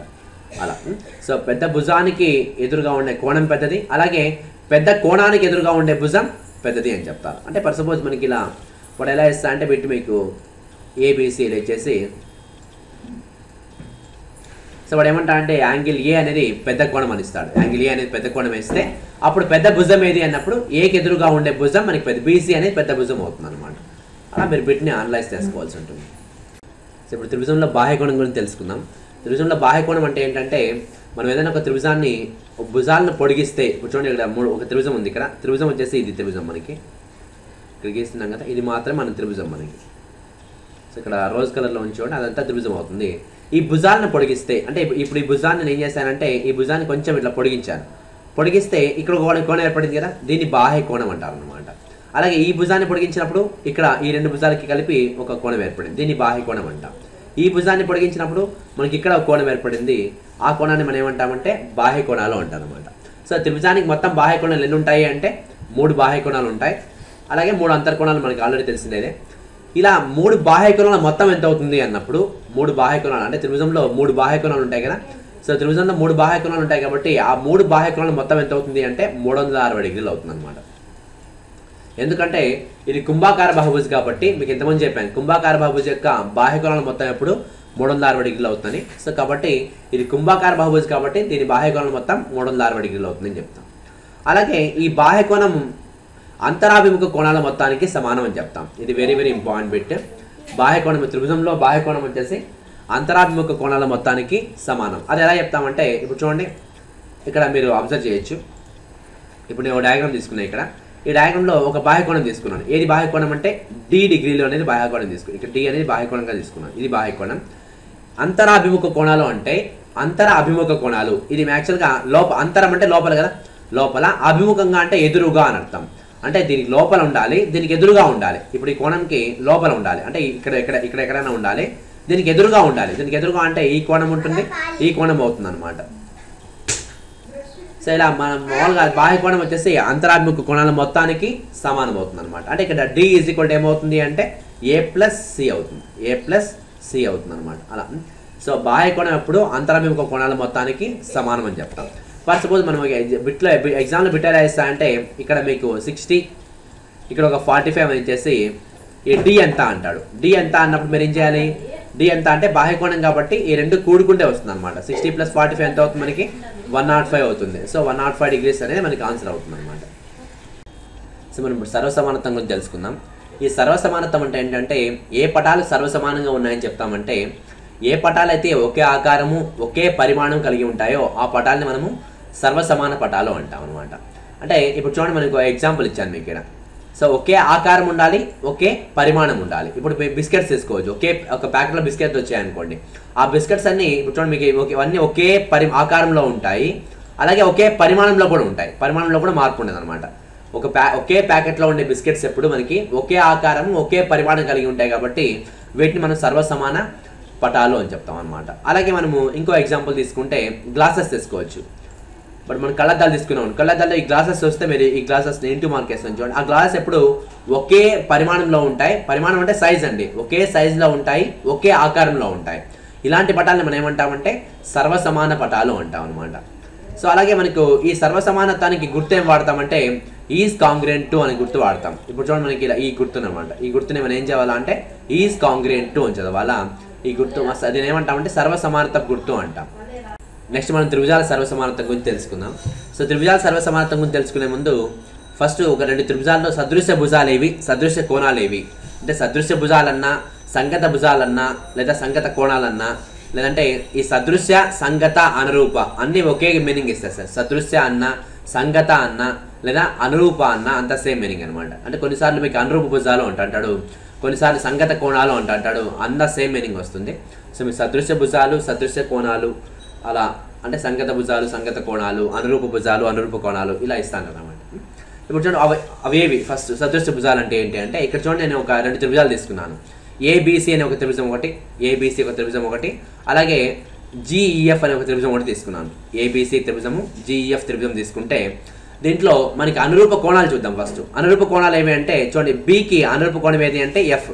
ఈ స్థానంలో ఏది ఉందని చూసుకోండి సార్. ఇప్పుడు ఈ త్రిభుజంలో ఇది కదా మనకి బి అనేది ఇక్కడ ఉంది. సో ఇక్కడ జిఎఫ్లో ఈ స్థానంలో ఏది ఉందంటే ఎఫ్ ఉంది. సో బిఎఫ్ అనేవి 2 సదృశ్య కోణాలు అవుతాయి అనమాట. అలాగే ఏ స్థానంలో ఇక్కడ ఏముంది ఈ, కాబట్టి ఏఈ అనే 2 సదృశ్య కోణాలు అవుతాయి అనమాట. అలాగే సిజి అట్లా నేను మార్క్ ఇచ్చాను చూడండి, ఆ మార్క్ బట్టి మీరు చూసుకోవాలన్నమాట. అలాగే సదృశ్య భుజాలు అంటే ఇప్పుడు ఈ భుజం తీసుకోండి, దీనికి సదృశ్య భుజం అంటే ఈ స్థానంలో ఏది ఉంది ఇక్కడ, ఇది కదా ఇది. అలాగే ఇక్కడ నేను ఈ కొలత ఇచ్చినాను, ఈ కొలత తీసుకున్నప్పుడు దీనికి సదృశ్య భుజం ఏది అంటే ఇది అవుతుంది అనమాట. అలాగే ఈ భుజం తీసుకున్నప్పుడు ఈ భుజానికి సదృశ్య భుజం ఏది అవుతుంది అంటే ఇది అవుతుంది అనమాట. ఇలా మనకి సదృశ్య భుజాలు, సదృశ్య కోణాలను మనము 2 త్రిభుజాల్లో చెప్తాం అనమాట. సో త్రిభుజాల సర్వసమాన త్రిభుజాల గురించి నేర్చుకున్నాం. ఈ త్రిభుజాల సర్వసమాన త్రిభుజాలు ఎందుకు అంటే మనం 2 త్రిభుజాలు చూడగానే అవి ఒకే ఆకారం ఉందా, ఒకే పరిమాణం ఉందా చెప్పలేం కాబట్టి సో వానికి సర్వసమానత నియమాలు కనుక్కున్నారు. వాటికి వచ్చేసి ఫస్ట్ వచ్చేసి భూకోబు అంటాం అనమాట. అంటే భుజము, కోణము, భుజము అని అర్థం. భుజము, కోణము, భుజము అని అర్థం. అంటే ఇక్కడ దీని నిర్వచనం ఎలా చెప్తామంటే ఏమైనా 2 త్రిభుజాలు తీసుకున్నప్పుడు వాటిలో ఒక త్రిభుజంలోని 2 భుజాలు మరొక త్రిభుజంలోని వాటి సదృశ్య భుజాలకు సమానమయ్యి అలాగే ఈ 2 భుజాలకు మధ్య కోణం కూడా సమానమైతే అప్పుడు ఆ 2 త్రిభుజాలు సర్వసమాన త్రిభుజాలు అని చెప్తాం అనమాట. అంటే ఇక్కడ మీరు నీట్గా అర్థం చేసుకుంటే ఇక్కడ ఫస్ట్ చూడండి ఒక త్రిభుజంలోనే 2 భుజాలు. ఇప్పుడు ఏ 2 భుజాలు తీసుకున్నానంటే నేను ఏసీ అనే ఒక భుజం తీసుకున్నాను, అలాగే బీసీ అనే ఒక భుజం తీసుకున్నాను, 2 భుజాలు తీసుకున్నాను. అలాగే దీంట్లో దాని యొక్క సదృశ్య భుజాలకు అన్నప్పుడు చూడండి ఇక్కడ 30 డిగ్రీలు ఉంది కదా, ఈ 2 సమాన కోణాలను పడిచ్చాడు. ఈ సమాన కోణాలు తగులుతూ ఉండే భుజాలు అని అర్థం. సదృశ్య భుజాలు అంటే ఇప్పుడు ఈ భుజం తీసుకున్నాను, అలాగే ఈ భుజం తీసుకున్నాను. అంటే ఇప్పుడు ఏసీ అనేది జెడ్ఎక్స్కు సదృశ్య భుజం అవుతుంది, అలాగే బీసీ అనేది జెడ్వైకు సదృశ్య భుజం అవుతుంది అనమాట. అలా ఆ 2 భుజాలు సమానమవుతూ వాటి మధ్యలో కోణం అంటే భూకోబు భుజాలకు మధ్యలో కోణం ఉంది కదా, ఇక్కడ కూడా ఆ భుజాల మధ్యలో కోణం తీసుకోవాలి మీరు. అంటే ఇక్కడ 30 డిగ్రీలు ఏ సమాన భుజాలు ఏవి, ఈ 2 సమాన భుజాలు వాటి మధ్యలో కోణం తీసుకోవాలన్నమాట. అలా ఆ సమానమైతే అప్పుడు ఆ 2 త్రిభుజాలు మనకు సర్వసమాన త్రిభుజాలు అని చెప్తాం అనమాట. ఇక్కడ మీరు నీట్గా అర్థం చేసుకోవాలి. ఇక్కడ నేను ఏం చేశాను, ఫస్ట్ ఒక త్రిభుజంలో 2 భుజాలు తీసుకున్నాను, అలాగే మరొక త్రిభుజంలో వాటి సదృశ్య భుజాలు తీసుకున్నాను. అంటే ఇక్కడ ఏసీకి సదృశ్య భుజం ఏది అంటే ఇక్కడ ఏసీకి సదృశ్య భుజం ఏది అంటే జెడ్ఎక్స్ అని చెప్తాం. అలాగే బీసీకి సదృశ్య భుజం ఏది అంటే జెడ్వై అని చెప్తాం. ఏసీకి సదృశ్య భుజం జెడ్ఎక్స్, బీసీకి సదృశ్య భుజం జెడ్వై. ఆ 2 సమానమవుతూ ఆ 2 సమాన భుజాలకు మధ్య కోణం అంటే ఇప్పుడు ఈ 2 భుజాలతో ఒక కోణం ఏర్పడింది కదా, ఇప్పుడు ఇలా ఏర్పడినప్పుడు ఇక్కడ కోణం ఏర్పడింది మనకి. ఈ 2 భుజాలకు ఒక కోణం ఏర్పడింది, ఈ 2 భుజాలు తీసుకుంటే అక్కడ ఒక కోణం ఏర్పడింది. ఆ 2 కోణాలు కూడా సమానం అవ్వాలి. ఇప్పుడు ఇక్కడ 2 యాంగిల్ సి, యాంగిల్ జెడ్ 2 30 డిగ్రీలు సమానమైనాయి కదా, అప్పుడు ఈ 2 త్రిభుజాలు మనకు సర్వసమాన త్రిభుజాలు అని చెప్తాం. మ్యాథమెటికల్గా ఎలా రాస్తామంటే triangle ABC is congruent to triangle ZXY అని చెప్తాం అనమాట. ZXY అని చెప్తాం. ఇలా మనకు భూకోబు అనేది చెప్తాం అనమాట. భూకోబు అంటే భుజము, కోణము, భుజము అని. నెక్స్ట్ వచ్చేసి కోబుకో కోణము, భుజము, కోణము. ఇక్కడ ఏమవుతుందంటే ఒక త్రిభుజంలోని 2 కోణాలు వాటి మధ్య భుజం. ఇంతకుముందు మనం ఏం చేసాము, 2 భుజాలు వాటి మధ్య కోణం అన్నాం. ఇక్కడ 2 కోణాలు వాటి మధ్య భుజం, మరొక త్రిభుజంలోని వాటి సదృశ్య కోణాలకు మరియు వాటి మధ్య భుజానికి సమానమైతే అప్పుడు ఆ 2 త్రిభుజాలు సర్వసమాన త్రిభుజాలు అని చెప్తాం అనమాట. అంటే ఇక్కడ అర్థం చేసుకుంటే మీరు ఫస్ట్ 2 కోణాలు ఇక్కడ గ్రీన్ కలర్లో ఇచ్చారు చూడండి, గ్రీన్ అలాగే బ్లూ, ఈ రెండు కోణాలు ఇక్కడ ఉండే 2 కోణాలకు అంటే యాంగిల్ బి వచ్చేసి యాంగిల్ వైకి సమానం అని అర్థం, అలాగే యాంగిల్ సి వచ్చేసి యాంగిల్ జెడ్కు సమానం అని అర్థం. అలాగే వాటి మధ్య భుజం అంటే 2 కోణాలను తగులుతూ ఉండే భుజం అని అర్థం. 2 కోణాలను తగులుతుండే భుజం బీసీ కదా, ఇక్కడ వైజెడ్, ఆ బీసీ వైజెడ్ సమానం అవ్వాలన్నమాట. అలా సో అంటే కోబుకో అంటే కోణము, భుజము, కోణము అని అర్థం. ఒక త్రిభుజంలోని 2 కోణాలు వాటి మధ్య భుజం, మరొక త్రిభుజంలోని వాటి యొక్క సదృశ్య కోణాలకు వాటి మధ్య భుజానికి సమానమైతే అప్పుడు ఆ 2 త్రిభుజాలు మనకు సర్వసమాన త్రిభుజాలు అని చెప్తాం అనమాట. నెక్స్ట్ వచ్చేసి భూ భూ భూ అని చెప్తాం అనమాట. అంటే భుజము భుజము భుజము సర్వసమానత్వం అని చెప్తాం. ఇక్కడ మీరు చూస్తే ఒక త్రిభుజంలోని 3 భుజాలు మరొక త్రిభుజంలోని వాటి యొక్క 3 సదృశ్య భుజాలకు సమానమైతే అప్పుడు ఆ 2 త్రిభుజాలు మనకి సర్వసమాన త్రిభుజాలు అని చెప్తాం అనమాట. ఇక్కడ మీరు అబ్జర్వ్ చేస్తే ఏబి అనే భుజం వచ్చేసి మనకి పీక్యూ అనే భుజానికి వాడు సమానం అని చెప్తాం. అలాగే 2 లైన్స్ ఇచ్చారు చూడండి బీసీ, ఇంకా 2 లైన్స్ దేనికి ఉన్నాయి, పిఆర్కు ఉన్నాయి. ఈ 2 సమానం అని అర్థం. అలాగే ఏసీ అనే భుజం క్యూఆర్కు సమానం అని అర్థం. ఇప్పుడు మనకు ఈ 2 త్రిభుజాలు సర్వసమాన త్రిభుజాలు అవుతాయి అన్నమాట. అంటే ఇక్కడ 3 భుజాలు సమానంగా ఉండాలి, అంటే 3 సదృశ్య భుజాలు అని చెప్పుకో. 3 సదృశ్య భుజాలు సమానంగా ఉంటే అప్పుడు మనకి ఆ 2 త్రిభుజాలు మనకి సర్వసమాన త్రిభుజాలు అవుతాయని చెప్తాం. సరే, సో లంకాబు అని చెప్తాం. లంకాబు అంటే లం అంటే లంబకోణం అని అర్థం, కా అంటే కర్ణము అని అర్థం, భూ అంటే భుజము అని అర్థం. అంటే 2 లంబకోణ త్రిభుజాల్లో ఇక్కడ ఖచ్చితంగా 2 లంబకోణ త్రిభుజాలు ఉండాలి, ఎందుకంటే ఇక్కడ లంబకోణం ఉంది కదా అందుకు. సరే, 2 లంబకోణ త్రిభుజాల్లో లంబకోణం సమానం అవుతూ, అంటే 2లో లంబకోణం ఉండాలి. ఇప్పుడు ఇక్కడ చూస్తే మీరు 2లో లంబకోణం ఉంది కదా, ఇక్కడ లంబకోణం ఉంది. అలాగే ఇంకోటి ఏంటి, కర్ణం సమానం అవ్వాలి.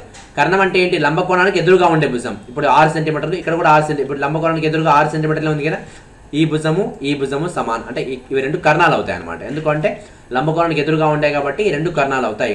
ఆ కర్ణాలు సమానంగా ఉండాలి. వాటితో పాటు ఇంకో భుజం ఏదైనా కావచ్చు, ఇంకా 2 భుజాలు ఉంటాయి కదా, ఆ 2 భుజాల్లో ఏదో ఒక భుజం సమానం అవ్వాలి. అంటే ఇప్పుడు ఇక్కడ 3 సెంటీమీటర్లతో ఈ 2 భుజాలు సమానమైనాయి కాబట్టి ఇక్కడ మనం ఏం చెప్తామంటే లంకాబు ప్రకారం ఈ 2 త్రిభుజాలు సర్వసమానం అని చెప్తాం అనమాట. లంకాబు అంటే లంబకోణము కర్ణము భుజము అని అర్థం. లంబకోణం ఫస్ట్ 2 లంబకోణ త్రిభుజాల్లో ఉండాలి. ఆ 2 లంబకోణ త్రిభుజాల్లో లంబకోణం రెండింటికి ఉంటుంది ఆటోమేటిక్గా. అలాగే కర్ణం అంటే లంబకోణానికి ఎదురుగా ఉండే భుజం సమానం అవ్వాలి, అంటే 2 కర్ణాలు సమానంగా ఉండాలి. అలాగే భుజం అంటే కర్ణం తప్ప మిగిలిన 2 భుజాలు ఉంటాయి, ఆ 2 భుజాల్లో ఏదో ఒక భుజం సమానం అవ్వాలన్నమాట. ఇలా సమానమైతే లంకాబు సర్వసమానత్వం ప్రకారం ఆ 2 త్రిభుజాలు సర్వసమాన త్రిభుజాలు అని చెప్తాం. సో మన త్రిభుజ నిర్మాణం గురించి తెలుసుకుందాం నెక్స్ట్. సో త్రిభుజంలో ఒక త్రిభుజాన్ని నిర్మించడానికి ఎన్ని స్వతంత్ర కొలతలు కావాలంటే 3 అవసరం అవుతాయి. ఆ 3 ఏవేవి అంటే 3 భుజాలు ఇచ్చినప్పుడు ఒక త్రిభుజాన్ని నిర్మించవచ్చు, లేదంటే 2 భుజాలు ఒక కోణం ఇచ్చిన త్రిభుజాన్ని నిర్మించవచ్చు, లేదా 2 కోణాలు ఒక భుజం ఇచ్చిన త్రిభుజాన్ని నిర్మించవచ్చు. అంటే త్రిభుజాన్ని నిర్మించడానికి మనకి ఎన్ని కొలతలు అవసరం అవుతాయంటే 3 కొలతలు కనీసం కావాలి. ఆ 3 కొలతలు ఏవేవి ఉండొచ్చు అంటే 3 భుజాలు ఇచ్చినప్పుడు గీయచ్చు, అలాగే 2 కోణాలు ఒక భుజం ఇచ్చినా గీయచ్చు, లేదా 2 భుజాలు ఒక కోణం ఇచ్చినా మనం త్రిభుజాన్ని గీయచ్చు. ఇక్కడ 3లోనే మీరు అబ్జర్వ్ చేస్తే 3లోనే కామన్గా ఉండేది చెప్పండి. కామన్గా ఏముందంటే భుజం కామన్గా ఉంచుకోండి. ప్రతి దాంట్లో ఖచ్చితంగా భుజం ఉంది. అంటే త్రిభుజాన్ని నిర్మించడానికి ఖచ్చితంగా కావాల్సిన స్వతంత్ర కొలత ఏది అంటే భుజం ఖచ్చితంగా ఉండాలన్నమాట. అంటే ఒక 3 కోణాలు ఇస్తే మనం గీయలేం, ఖచ్చితంగా ఒక భుజం అన్న ఇస్తే మాత్రమే త్రిభుజాన్ని నిర్మించవచ్చు అని గుర్తుపెట్టుకోవాలి. సో త్రిభుజాన్ని నిర్మించడానికి ఖచ్చితంగా కావాల్సిన స్వతంత్ర కొలత ఏది అంటే భుజము అని చెప్తాం అన్నమాట. అలాగే ఒక సమబాహు త్రిభుజాన్ని నిర్మించడానికి కావాల్సిన స్వతంత్ర కొలత ఏది అంటే 1. అంటే ఎన్ని కొలతలు అవసరం అవుతాయి సమబాహు త్రిభుజానికి అంటే 1. ఆ 1 ఏది అంటే భుజం ఇచ్చినప్పుడు మనం సమబాహు త్రిభుజం గీయచ్చు అని అర్థం. అలాగే సమద్విబాహు త్రిభుజానికి ఎన్ని కొలతలు అవసరం అవుతాయంటే 2. ఆ 2 ఏవంటే 2 భుజాలు ఇచ్చినప్పుడు గీయచ్చు, లేదంటే ఒక భుజము ఒక కోణం ఇచ్చినా మనము సమద్విబాహు త్రిభుజాన్ని నిర్మించవచ్చు అని అర్థం. So very very important, note చేసుకోండి. అలాగే లంబకోణ త్రిభుజానికి ఎన్ని కనీస కొలతలు అవసరం అవుతాయి అంటే ఇక్కడ కూడా 2 కొలతలు అవసరం అవుతాయి. ఆ 2 కొలతలు ఏవి అంటే అవి కూడా సేమ్, 2 భుజాలు లేదంటే ఒక భుజము ఒక కోణం ఇచ్చినప్పుడు కూడా మనము ఈ లంబకోణ త్రిభుజాన్ని నిర్మించవచ్చు అని అర్థం. ఇది వెరీ వెరీ ఇంపార్టెంట్, మనకి అక్కడ ఎగ్జామ్లో అడిగే ఛాన్స్ ఉంది కాబట్టి నోట్ చేసి పెట్టుకోండి. నెక్స్ట్ త్రిభుజ సంఖ్యల గురించి తెలుసుకుందాం. త్రిభుజ సంఖ్యలు అంటే ఏంటంటే ఏ సంఖ్యలు అయితే సమబాహు త్రిభుజాన్ని ఏర్పరుస్తాయో ఆ సంఖ్యలు త్రిభుజ సంఖ్యలు అంటాం. అంటే ఇప్పుడు చూడండి, ఇక్కడ 1 పెట్టాను, అలాగే 1, 2 ఇవన్నీ ఇది ఇట్లా కలిపితే మనకి ఏం ఏర్పడుతుందంటే సమబాహు త్రిభుజం ఏర్పడుతుంది. ఇప్పుడు చూడండి మీకు కనిపిస్తే, అలాగే మనకు వచ్చి అబ్జర్వ్ చేస్తే మీకు ఒక త్రిభుజం కనిపిస్తుంటుంది. ఇక్కడ మీరు ఒకసారి గీసి చూపిస్తాను. ఇక్కడ చూడండి, మీరు ఇలా కలిపినారనుకోండి, కలిపితే ఒక త్రిభుజం ఏర్పడుతుంది కదా, అలా అంటే ఇలా కలిపారనుకోండి, ఇప్పుడు ఇక్కడ ఒక త్రిభుజం ఏర్పడుతుంది. అలా అంటే ఇప్పుడు మనకి ఏవైతే సమబాహు త్రిభుజాన్ని ఏర్పరుస్తాయో, ఏ సంఖ్యలు అయితే సమబాహు త్రిభుజాన్ని ఏర్పరుస్తాయో, ఏ సంఖ్యల అమరిక వచ్చేసి మనకి సమబాహు త్రిభుజం ఏర్పడుతుందో ఆ సంఖ్యల అమరికని మనం ఏమంటామంటే త్రిభుజ సంఖ్యలు అంటారు. ఈ త్రిభుజ సంఖ్యలు ఎలా గుర్తిస్తామంటే ఇప్పుడు చూడండి, 1 అనేది త్రిభుజ సంఖ్య, అలాగే 1 + 2, 1 కింద 2 పెట్టాం, అలాగే 1, 2, 3 అంటే ఒక ఆర్డర్ ఫాలో అవుతున్నా చూడండి. ఇది 1 ఇక్కడ 3 తర్వాత ఆర్డర్ ఏం చేస్తే 1కి 2కి మళ్ళీ వరుస సంఖ్యలు కలుపుతూ పోయాం మనం. 1 + 2 3, 1 + 2 + 3 6, అలాగే 3 తర్వాత 4 వస్తుంది కదా, ఆ 4 కలుపుకుంటాం, 4 కలుపుకుంటే 10. అంటే ఈ 1, 3, 6 ఉన్నాయి కదా, ఈ 1, 3, 6, 10ని త్రిభుజ సంఖ్యలో అంటాం అనమాట. 1, 3, 6, 10 ఇవన్నీ మనకి త్రిభుజ సంఖ్యలు అవుతాయి. నెక్స్ట్ వచ్చే త్రిభుజ సంఖ్య ఎంత అంటే 15 అవుతుంది. ఎందుకంటే ఈ 10కి నెక్స్ట్ వచ్చే సంఖ్య ఎంత, దీనికి 5 కదా, 5 కలిపితే 15 వస్తుంది అనమాట. ఆ 15కి మళ్ళీ ఎంత కలపాలి, 6 కలపాలి. నెక్స్ట్ వచ్చే త్రిభుజ సంఖ్య 21 అవుతుంది అనమాట. అలా సో మనకి ఈ త్రిభుజ సంఖ్యలకి సాధారణ రూపం ఏం చెప్తామంటే, అంటే ఒక ఫార్ములా అది ఏం చెప్తామంటే n×n+1/2 అని చెప్తాం అనమాట. సో వాడు క్వశ్చన్ ఎలా అడుగుతా అంటే మీకు 20వ త్రిభుజ సంఖ్య చెప్పండి అన్నా అనుకోండి. 20వ త్రిభుజ సంఖ్య అన్నప్పుడు మీరు n ప్లస్లో 20 వేసుకోవాలి. 20 × 20 + 1/2 అన్నప్పుడు మీకు 210 అనేది 20వ త్రిభుజ సంఖ్య అవుతుంది అనమాట. సో ఇలా త్రిభుజ సంఖ్యలు నిర్వచించవచ్చు. త్రిభుజ సంఖ్యలు అంటే ఏంటి, ఏ సంఖ్యల అమరిక అయితే ఒక సమబాహు త్రిభుజాన్ని ఏర్పరుస్తుందో ఆ సంఖ్యల అమరికని ఏమంటామంటే మనం త్రిభుజ సంఖ్యలో అంటాం. ఇప్పుడు 1 ఏర్పరుస్తుంది, అలాగే 3 ఏర్పరుస్తుంది, 6 ఏర్పరుస్తుంది, 10 ఏర్పరుస్తుంది. అంటే 10 సంఖ్యలు మనము 10 చుక్కలు లేదా 10 వస్తువులు ఏమైనా తీసుకొని మనం ఒక సమబాహు త్రిభుజాన్ని ఏర్పరచవచ్చు అని అర్థం. Thank you friends, thank you for watching. మీకు ఈ వీడియో నచ్చినట్టయితే ఫేస్బుక్లోను, ట్విట్టర్లోను, వాట్సాప్లోను షేర్ చేయండి. అలాగే మా ఛానల్ సబ్స్క్రైబ్ చేసుకోవడం మర్చిపోకండి. సబ్స్క్రైబ్ చేసుకోవడం వల్ల మా వీడియోస్ని డైరెక్ట్గా మీ మెయిల్కి పొందొచ్చు. సో అలాగే మీ కామెంట్స్, మీ డౌట్స్ ఏమైనా ఉంటే కామెంట్ రూపంలో తెలియజేయండి. Thank you one and all.